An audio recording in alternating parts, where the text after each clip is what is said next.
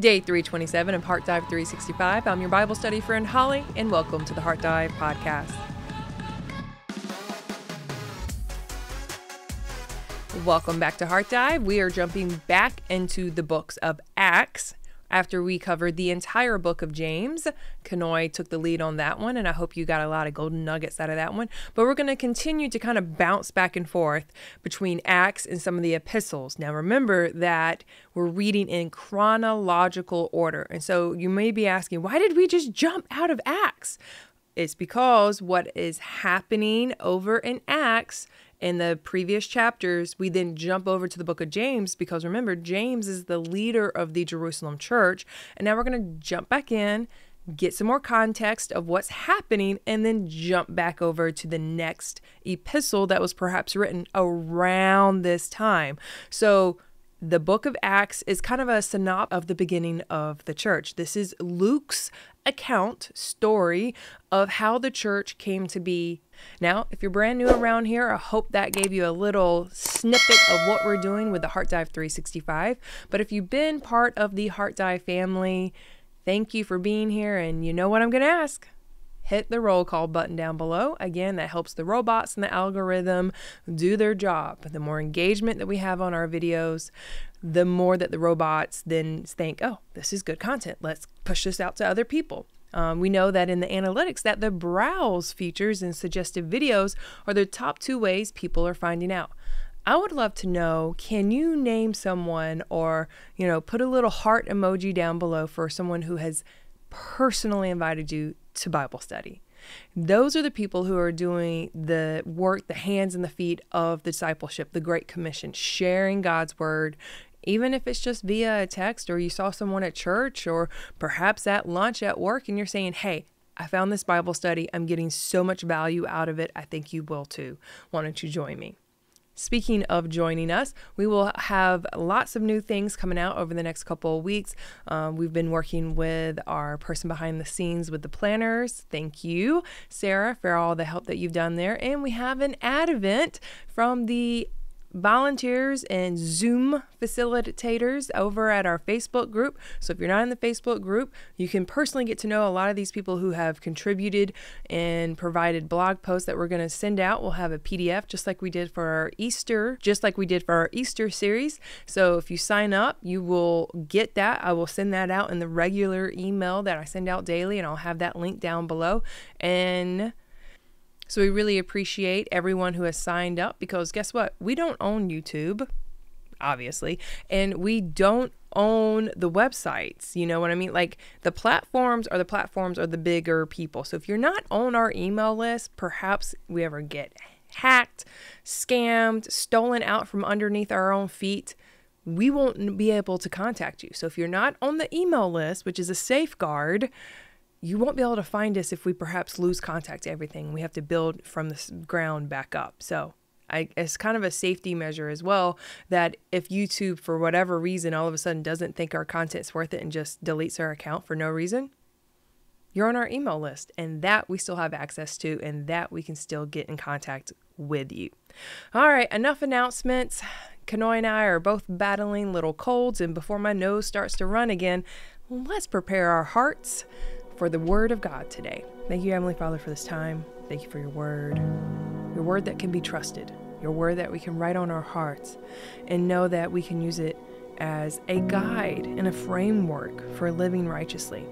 But also we can find salvation, Lord, that it is by grace through faith that we have eternal life through your sacrifice.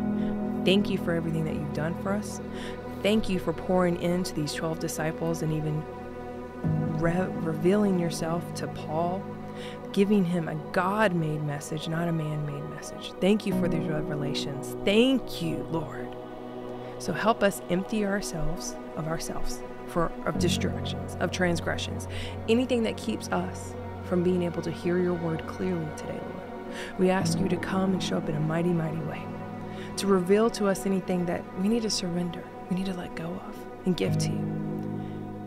We ask this in Jesus' name. We are reading from the English Standard Version from Crossway Publishing, and we are starting in the book of Acts, chapter 15. But some men came down from Judea and were teaching their brothers. Okay, the some men, we get a little bit of an explanation on that lower in the chapter and also in Galatians, but they are saying that these are Judaizers.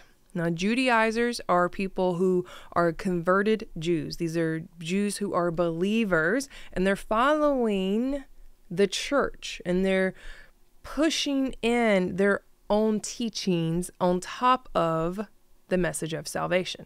So let's read a little bit more before we can get a better context. So, but some of the men came down from Judea and were teaching the brothers, unless you are circumcised according to the customs of Moses, you cannot be saved. And after Paul and Barnabas had no small discussion and debate with them, Paul and Barnabas and some of the others were appointed to go up to Jerusalem to the apostles and the elders about this question. Now remember, it says to go up to Jerusalem, even though this is an elevation thing. They were over in Antioch and these other places like Galatia, which we will read about in Galatians. And they're saying, okay, it's time to go have a council, wise council. So in verse 3, so being sent on their way by the church, they passed through both Phoenicia and Samaria, describing in detail the conversion of the Gentiles. Very important. We're focusing on the conversion of the Gentiles, and brought great joy to all the brothers. When they came to Jerusalem, they were welcomed by the church and the apostles and the elders, and they declared all that God had done with them. But some believers who belonged to the party of the Pharisees, all right, party of the Pharisees. That's important to know as well. So these men who were teaching belonged to the party of the Pharisees, rose up and said, it is necessary. Anytime someone adds the word, it is necessary to the gospel of salvation, you should have a red flag. All right. What are your red flags that show up when someone says, oh, I'm a Christian, I have to do blah, blah, blah. I have to. It's necessary. You must do. Red flag. Red flag. Okay. So they're saying, these Pharisees, it is necessary to circumcise them. It is necessary to circumcise them and to order them to keep the law of Moses. So the context here is that the church is growing, it's expounding, it's going out into the world. We've already had some of Paul's missionary journeys, and I would recommend getting a map on his missionary journey so you know what little churches have sprouted up as he keeps going out into the world, specifically to the nations, right? To the Gentiles. So now they're being followed by this group of people. The word Judaizer is not really in the Bible, but there is a verb to Judaize, which is to push the Jewish lifestyle onto people. And they are following the church and adding to the gospel. They're adding to and saying, you must do this to be saved, and you must do this to be saved. And there is an argument. Paul and Barnabas have been upset about this. They've come to seek wise counsel with the apostles at the church in Jerusalem. And this is very important that we take heed and put this into our own practices, that when we come up against opposition or maybe doctrinal issues, that we have some mentors or people we can go to. Shoot, we get a whole bunch of emails and comments down below that challenge us, and thank goodness that we have the time to go and research things. But you don't always have to ask questions down below, which you can. Do you have a mentor? Do you have a tutor? Do you have a church group, Bible study group that you can go and dive into these and seek wise counsel? All right, so let's dive deeper into this counsel. In verse 6, it says, the apostles and the elders were gathered together to consider this matter. And after there had been much debate, and this word in Greek is zetizizos or something like that. It's right here. So y'all can go Google it. But here, this is not a foolishness. We need to have a wise questioning and inquiry into this issue, because this is doctrinal. This is not folly, and it's not foolish. So they had been much debate. Peter stood up and said to them, brothers, you know that in the early days God made a choice among you, that by my mouth the Gentiles should hear the word of the gospel and believe. He's speaking of the revelation that he had from the Lord, that the Gentiles were on the same playing field as Jews. They were not less than. And God, who knows the heart, bore witness to them by giving them the Holy Spirit, just as he did to us. Now, most Jews would probably reverse that statement and say, we were given the Holy Spirit and they were given it just like us. So a lot of the Jewish people still hung to their covenant promise. All right, they still have that covenant promise that we had God first. He is ours first. You should actually become a Jew before you can have salvation, and then you can accept our Messiah, our Jewish Messiah. And just the way that Peter worded this statement, he's flipping it. He's flipping the script and saying they got the Holy Spirit just like we did. He's honoring the Gentiles and saying that they're worthy of the Holy Spirit and that they have salvation through Christ by faith. So in verse 9, he continues that statement, and he made no distinction between us and them, having cleansed their hearts by faith. Now, therefore, why are you putting God to the test by placing a yoke on the neck of the disciples that neither our fathers nor we have been able to bear? If you really want to dive into just this chapter and actually how it leads into the next couple days' content, which is the book of Galatians, just sit on this verse. Just sit here. What he just said is paramount for the salvation and the sanctification and justification of our salvation, okay? I know I said a lot of big words there, right? Our justification for our salvation is by grace through faith alone. Do not add to it by throwing a heavy yoke on their neck, because it's not needed. It's not. And that's what he's saying right here. We couldn't keep to the law, the legalism, the rules, the rituals. Our fathers couldn't keep to it. Read the whole Old Testament, right? We just did it. They couldn't keep to the law. Then why burden them with that heavy yoke that not even we could bear? And he continues in verse 11, but we believe that we will be saved through the grace of the Lord Jesus, just as they will. And you can have a cross-reference here to over Ephesians chapter 2, verses 8 and Galatians 2:16. This is the message of grace. It is salvation through grace. That's all. So in verse 12, and all the assembly fell silent, and they listened to Barnabas and Paul as they related what signs and wonders God had done through them among the Gentiles. After they finished speaking, James replied, James being the leader of the church here, brothers, listen to me. Simeon, now he's talking about Peter, and he's using his Jewish name because he's with a Jewish crowd. Simeon has related how God first visited the Gentiles to take from them a people for his name. And with this, the words of the prophets agree, just as it is written. All right, he's quoting Amos chapter 9, verses 11 through 12 here. But what is of note is that he's quoting it from the Septuagint. And so therefore, there are some discrepancies between the Aramaic Old Testament Amos writings and then what he's actually quoting here. And if you want to do a deep dive into how it's interpreted, there are different views because of the words and phrases he's using here. And I believe there's an amillennial view, a premillennial view, and a premillenarianism view.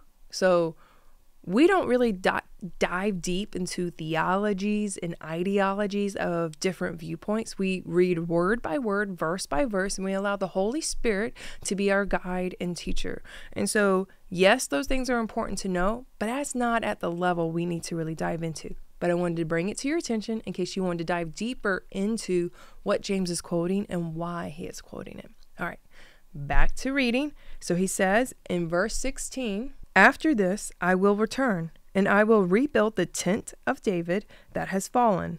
So is the tent the tabernacle? Is it the temple? Is it the church? Is it the spiritual church, the physical church? I will rebuild its ruins, and I will restore it, that the remnant of mankind, here this could also say all nations, Gentiles, but he's using mankind, all-inclusive, so that the remnant of mankind may seek the Lord, and all the Gentiles who are called by my name. So here the Gentiles are saying called by his name, or the believers, says the Lord, who makes these things known from of old. Here he is implying, from my interpretation, that Jesus came and he is the prophecy fulfilled in this statement in Amos. So in 19, therefore my judgment, this is James, therefore my judgment is that we should not trouble or annoy those of the Gentiles who turn to God, but should write to them to abstain from the things polluted by idols, and from sexual immorality, and from what has been strangled, and from blood. For from ancient generations Moses has had in every city those who proclaim him, for he is read every Sabbath in the synagogues. If you notice, he doesn't say abstain from these to keep your salvation or to earn your salvation. He's saying, right? He says to just abstain from them. And you'll get another cross-reference here at the very bottom when he writes his letter. But he clearly does not say these things are necessary for salvation.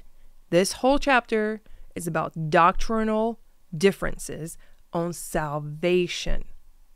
He's not adding to salvation. He's saying these are good things to do if you're a Gentile who's hanging out with Jews. Verse 22, then it seemed good to the apostles and the elders with the whole church to choose men from among them and send them to Antioch with Paul and Barnabas, sending out an entire group of people, not just 2 people, so they can speak truth into this letter. They sent Judas, called Barsabbas, and Silas, leading men among the brothers, with the following letter.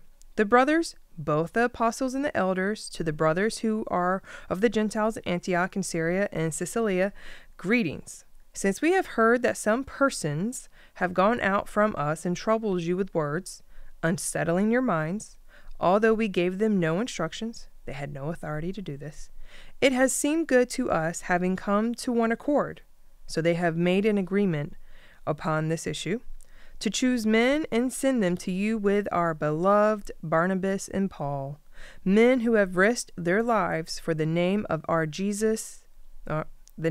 Lord Jesus Christ. We have therefore sent Judas and Silas, who themselves will tell you the same things by word of mouth. For it has seemed good to the Holy Spirit and to us to lay on you no greater burden than these requirements: that you abstain from what has been sacrificed to idols, and from blood, and from what has been strangled, and from sexual immorality. If you keep yourselves from these, you will do well. So here, he doesn't say, if you keep yourself from these, you will keep your salvation, or you will earn your salvation, or you will have salvation. He did not say that. That is omitted here. Do not add to. He's saying you will do well. This is a conversation in sanctification. He is saying that if you are a Gentile who didn't grow up a Jew and in that culture with these practices, these are things that you might want to observe now, especially in the audience of Jewish fellowship. These are, and it said here, these are more ceremonial matters. So when you come to the table with a Jewish man who now believes in the way, these are things that you can do at the table, and it's not going to, put them off. And these aren't bad things to do.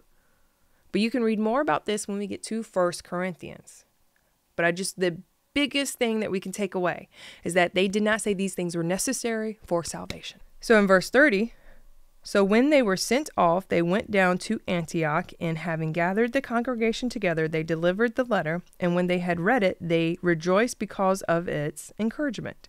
And Judas and Silas, who were themselves prophets, encouraged and strengthened the brothers with many words. And after they had spent some time, they were sent off in peace by the brothers to those who had sent them. But Paul and Barnabas remained in Antioch, teaching and preaching the word of the Lord with many others also. The more that the yoke of the law is placed on their shoulders, the more of a burden it is for the grace of God to lay on them. Like, okay, I've got the grace, but also got to do this and this and this. And so now with this letter, they can rise up. They're encouraged. They have joy in their hearts again, because the yoke of the law was a heavy burden and it was annoying and troubling. And now they're encouraged and they can move forward and rejoice. So in verse 36, and after some days, Paul said to Barnabas, let us return and visit the brothers in every city where we proclaim the word of the Lord and see how they are. He is having very good discernment here, saying, if Antioch is having a problem with these issues, maybe we should go visit all the other churches and check in on them as well to make sure things are still kosher and the gospel still being shared succinctly and concisely and not being added to. Not a bad idea, right? So that's what he has in his spirit. Now Barnabas, wanting to take with them John, called Mark, but Paul thought best not to take with him one who had withdrawn from them in Pamphylia and had not gone with them to the work. So here it is a clear reason why. He said, okay, I do not want this young man to come with us. Now, we don't really know why. The scholars and commentators believe perhaps he was young, inexperienced, and he just kind of got cold feet and didn't go with them on a mission, didn't fulfill, his word that he would be with them. And Paul is saying, no, he's immature. This is not a mission for him. And Barnabas, remember, he's the one they call encouragement, right? He's an encourager. He's the man that sees a second chance in everyone. He's the one that's like, no, I want this John Mark to come with us. I see greatness in him. I see this opportunity that can be molded into a minister for the gospel. And there arose a sharp disagreement, so that they separated from each other. Barnabas took Mark with him and sailed away to Cyprus, but Paul chose Silas and departed, having been commended by the brothers to the grace of the Lord, and he went through Syria and Cilicia and strengthening the churches. Okay, to wrap up chapter 15, what we want to see here is that there's two disagreements happening. One is a disagreement or difference in doctrine, and those issues need to be resolved. We cannot have discord in doctrine, especially essential and non-essential. Now, I'm going to drop a link down below to another person's ministry. It's called Reasoning Through the Bible, and they have a little PDF on essential and non-essential doctrines, right? Essential, these are things that have to do with salvation issues, what is mandatory versus those that are secondary. You do not need these things for your salvation, but they're good things to do for sanctification. Okay, and so that is a side PDF that we're going to drop down below. Now, the second disagreement we have here in Acts is a disagreement of opinions. They happen. We're all different. We can all have different views. I can tell you right now that a lot of differences in opinions has led me to this ministry with Kanoe. How many times I've wanted to do this thing in the church, or do this thing with the women, or do this thing as a job somewhere else. Yet there's been differences of opinions of like, no, we're going to go this direction. And no, I'm going to go this direction, or I'm going to go that direction. And so I just kept putting one foot in front of the other. I stayed in step with the Spirit. I stayed in step with the obedience of God. And I just kept sanctifying myself, separating myself, right? Sanctification means to set apart. That means the closer I get to God, the farther away I get from the world. That's what I've been doing. And so here, disagreements happen. They're not condemned. They're not rebuked. I think it's in the Bible for a reason. It's for us to see that good things can come from a closed door. Barnabas is now going to go and preach to a completely different area, and he's being sent 2 by 2, right? With John Mark. Paul is now going to go to a different area with Silas. Now we have four missionaries going out, spreading the word of God, and covering more territory. It's an exponential growth. Also, now you are able to train up other people. We can have different visions, different assignments, differences in opinions. But you know what one thing they did agree upon? Doctrine. They both agreed that circumcision was not needed, just like the law of Moses was not needed for salvation. So heart check. How can differences in opinions and interpersonal conflicts be used to further the kingdom of God? And on the other hand, how can we discern when disagreements, especially over doctrinal versus personal opinions, risk causing division instead of unity in the body of Christ? Acts chapter 16. Paul came also to Derbe and to Lystra. A disciple was there named Timothy, the son of a Jewish woman who was a believer, but his father was a Greek. Now, what's interesting here, the son of a Jewish woman is very important because that is how the Jewish lineage is considered. That's how they authenticate or recognize someone as being a Jew. It's through their mother's line, not their father's. So as a son of a Jewish woman, he should have been practicing Jewish culture and practices. But she was a believer, so now she's following the way. But his father was a Greek, so clearly his father didn't care if there were practices being followed as a Jew. So in verse 2, he was well spoken of by the brothers at Lystra and Iconium. Now this is important because that means that he already had a reputation of being a man of God and a believer for Jesus Christ. Paul wanted Timothy to accompany him, and he took him and circumcised him because of the Jews who were in those places, for they all knew that his father was a Greek. That's why I explained so much above, so you understood the reasoning behind the circumcision for Timothy. As they went on their way through the cities, they delivered to them for observance the decisions that had been reached by the apostles and elders who were in Jerusalem. So the churches were strengthened in the faith, and they increased in numbers daily. The fruitfulness and effective faith is what caused the ability to duplicate the faith. And I think that's beautiful. So what just happened here? Paul is traveling through, and the speculation here is that Timothy was very young. And we know this later when we read those epistles, 1st and 2nd Timothy, right? And they say perhaps he was 15. He was that young. So here he is at 15 years old. Clearly his father was not following Jewish traditions because he's not a Jew, but the mother was, but she was probably honoring her husband and didn't do things. So why was he circumcised? It was definitely not for salvation. It was because in him being a Jew by ethnicity, that he would not be able to reach other Jewish people if he didn't have the covenant, right, of the circumcision. And it would seem like he's rejecting the covenant of God by not being circumcised. And so it could mess up his testimony as a Jewish man to other Jewish people. So that's the only reason. Later on, Paul even actually finds this to be erroneous. That's in the Bible, to continue to do this practice because it's not needed for salvation, and they really need to let go of this legalistic view that you have to, it's necessary to do. Verse 6, and they went through the region of Phrygia and Galatia, and having been forbidden by the Holy Spirit to speak the word in Asia, and when they had come up to Mysia, they attempted to go into Bithynia, but the Spirit of Jesus did not allow them. I know I'm emphasizing the not because I want you to clearly see the Holy Spirit is closing these doors. So, passing by Mysia, they went down to Troas, and a vision appeared to Paul in the night. A man of Macedonia was standing there, urging him and saying, "Come over to Macedonia and help us."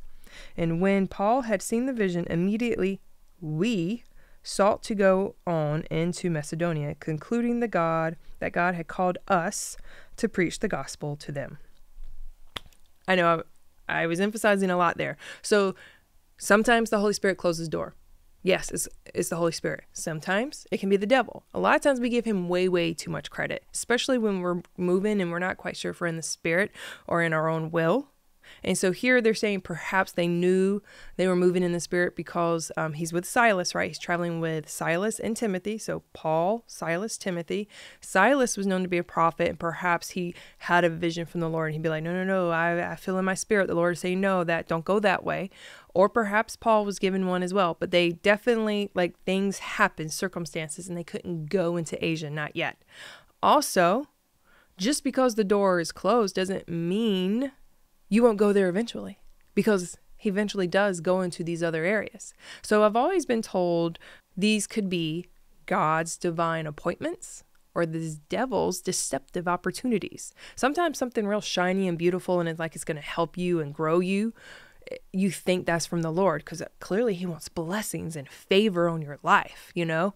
And we see that a lot in, I'm sorry, but certain ministries or televangelists that are like, you want blessings and favor and manifestation in your life. And they'll, you know, portray the Holy Spirit only giving blessings in a certain kind of way. And so personal experience, a lot of times when something really shiny shows up in my life at a time where I'm also doing really good work from the Lord, I'll have to evaluate, okay, what are the great things? Is it going to be flesh favor and blessings that will come? Or will it be spiritual flavor and blessings? Favor. And for me, it's always been, okay, this shiny thing over here actually is not going to pour into my spirit. It's not going to fill my cup up. I'm pretty sure that's not from the Lord. This over here, though, this is going to be harder. I'm probably not going to get as much money. I'm probably not going to get as much fame or recognition. But I clearly know it's from the Lord because my cup will be overflowing. And yeah, that's Heart Dive. I actually turned down a job at a church because Heart Dive was at this place where I could potentially grow with Kanoe in a certain type of way. And she told me, she's like, no, Holly, you can go take the job. You can go do that. I'm like, no. I really feel in my spirit, this is where I'm supposed to be. And she's like, okay, if the Spirit is saying be here, I want you here. Let's do this. And we went all in after that because I was giving not one, but multiple opportunities to walk away and go do something else. But I can't tell you the amount of fruit, peace, tranquility, joy that I have in my life now. But I can tell you right now that that closed door, though it was a deceptive opportunity, was not the divine God appointment. All that to say, heart check. Are you going to the Lord when you're presented opportunities so you can to discern if it's a God divine appointment or if it's a scheme of a deceptive opportunity from the evil one? Now, a second note is that we went from a they statement to a we statement. So here, the Macedonian man, the consensus here is that Luke is placing himself now into the story. This is where he shows up. He's the Macedonian man. And so it goes into the we passages. So verse 11, so setting sail from Troas, we made a direct voyage to Samothrace and the following day to Neapolis, and from there to Philippi, a leading city of the district of Macedonia in a Roman colony. We remained in the city some days. Now, the fact that it's a Roman colony is very important, as we'll see. And on the Sabbath day, we went outside the gate to the riverside where we supposed there was a place of prayer, and we sat down and spoke to the women who had come together. So why they're saying supposed there was a place of prayer, that means that perhaps there was no synagogue in the area because you had to have at a minimum 10 men to have a synagogue. So this big Roman colony didn't even have enough Jewish men for a synagogue. So they went to a place of prayer and found women. I love it. I love that women are sprinkled all throughout Luke's books. All right, so in verse 14, one who heard us was a woman named Lydia from the city of Thyatira, a seller of purple goods who was a worshiper of God. The Lord opened her heart. He gave credit to the Lord, not him. The Lord opened her heart to pay attention to what was said by Paul. And after she was baptized and her household as well, she urged us, saying, if you have judged me to be faithful to the Lord, come to my house and stay. And she prevailed upon us. Lydia, her beautiful heart, Lydia. So Lydia, the name, perhaps means that she is a freed slave or a servant. It also means that she's of that Gentile descent, but she was a converted Jew, so she was a Jewish proselyte, so she came to know the Jewish faith. But hearing Paul's message, she believed in Jesus Christ. She being a seller of purple cloth means that there was a very good trade, so she had money, and head of household, so perhaps she was unmarried or widowed or divorced, so she was in charge of all these things. And it says they prevailed. She prevailed over them. That means that she understood the Jewish culture going on here. As a woman, inviting them to her house was weird. And she wasn't married, so that was weird too. But Paul, you will see, kind of bucks up against that. He knows that he is going to bring a message to the Gentiles, even though he is a Jew, ethnicity-wise. And so he's changing things. He is doing that upside-down kingdom approach to things, just like Jesus. And they went to her house. Get this, though. Her hospitality created a standard in a sense, and it was copied. This place became a place for the church, and the hospitality was known for being a refuge for traveling missionaries for the church. So her hospitality and using what she had is really what we need to take from this. So many believers are like, when I'm ready, when I get there, I'll do this, I'll do that. She was just converted and got baptized. And she goes, I got a house, I got money. Y'all come on over to my house. I will feed you and you have somewhere to lay down. So heart check. Are you listening to the nudges of the Holy Spirit even when one door closes and another opens? And how can you, like Lydia, use what you have, your resources, your time, or skills right now to further your own sanctification in the faith of others without waiting for the perfect moment? And is there something the Spirit is leading you to do today? And so now, in this new area in Europe, this ministry, what happens? As we were going to the place of prayer, we were met by a slave girl who had a spirit of divination and brought her own owners much gain by fortune telling. She followed Paul and us, crying out, "These men are servants of the Most High God, who proclaim to you the way of salvation." That's not a bad statement, right? But, and this she kept doing for many days. Paul, having become greatly annoyed, turned and said to the spirit, "I command you in the name of Jesus Christ to come out of her." And it came out of that very hour. And it came out that very hour. But when her owner saw that their hope of gain was gone, and they seized Paul and Silas and dragged them into the marketplace before the rulers. And when they had brought them to the magistrates, they said, "These men are Jews." They're using the anti-Jewish sentiment here because there was one. "These men are Jews, and they are disturbing our city." Didn't tell the truth, didn't mention anything about the money. "They advocate customs that are not lawful for us as Romans to accept or practice." Okay, so they're distinguishing that they're Jews and not Romans here, right? And advocating that they're doing things that are not normal, right? So the crowd joined in attacking them, and the magistrates tore the garments off them and gave orders to beat them with rods. No court here, no trial. They were beaten on hearsay. And when they had inflicted many blows upon them, they threw them into prison, ordering the jailer to keep them safely. Having received this order, he put them into the inner prison and fastened their feet in the stocks. So, considering that they were beat, considering they didn't have a trial, considering that they said keep them safe, he put them in the inner sanctum where they couldn't get out, put their locks in on their feet. This guard is under the impression they're going to be executed. So, continuing, about midnight, Paul and Silas were praying and singing hymns to God. Could you do that? Could you be persecuted, beaten for the faith, lied about, named, drugged through the mud? You're sitting in prison. You probably think you're going to be executed, or you're, with no indication that you're going to get out. And praise God. Can you praise God in the midst of your darkest moment? And so while they're praising God, and the prisoners were listening to them, and suddenly there was a great earthquake, so that the foundations of the prison were shaken, and immediately all the doors were opened, and everyone's bonds were unfastened. When the jailer woke and saw that the prison doors were open, he drew his sword and was about to kill himself, supposing that the prisoners had escaped. But Paul cried with a loud voice, "Do not harm yourself, for we are all here." And the jailer called for lights and rushed in, and trembling with fear, he fell down before Paul and Silas. Then he brought them out and said, "Sirs, what must I do to be saved?" And they said, "Believe in the Lord Jesus, and you will be saved, you and your household." And they spoke the word of the Lord to him and all who were in his house.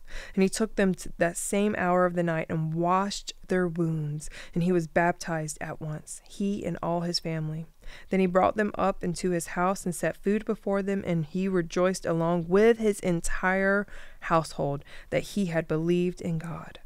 But when it was day, the magistrates sent the police, saying, "Let those men go."